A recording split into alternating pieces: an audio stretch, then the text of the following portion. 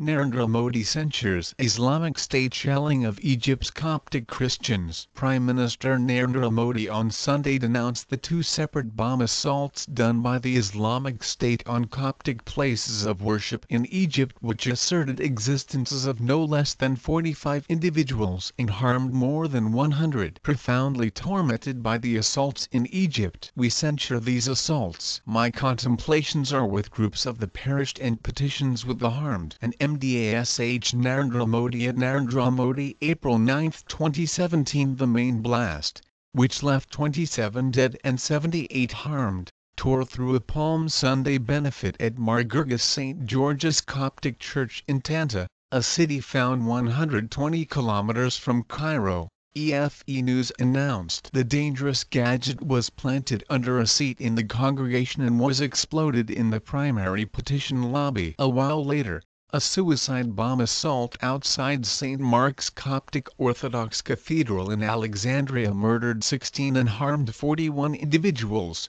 as indicated by a health ministry proclamation. Egyptian Prime Minister Sharif Ismail denounced the assaults on private TV slot on TV, including that the administration was resolved to end fear-based oppression in the nation. This is a profane psychological oppressor act. Yet we will kill fear-mongering from Egypt, and we are resolved to put a conclusion to fear-based oppressor gatherings. EFE News cited Ismail as saying, "Copts, who make up around 15 for each penny of Egypt's populace, were observing Palm Sunday, which denotes the begin of the Holy Week for Christians." This assault comes 20 days before the visit of Pope Francis, who is set to go to Egypt on 28 April with contributions from IANS.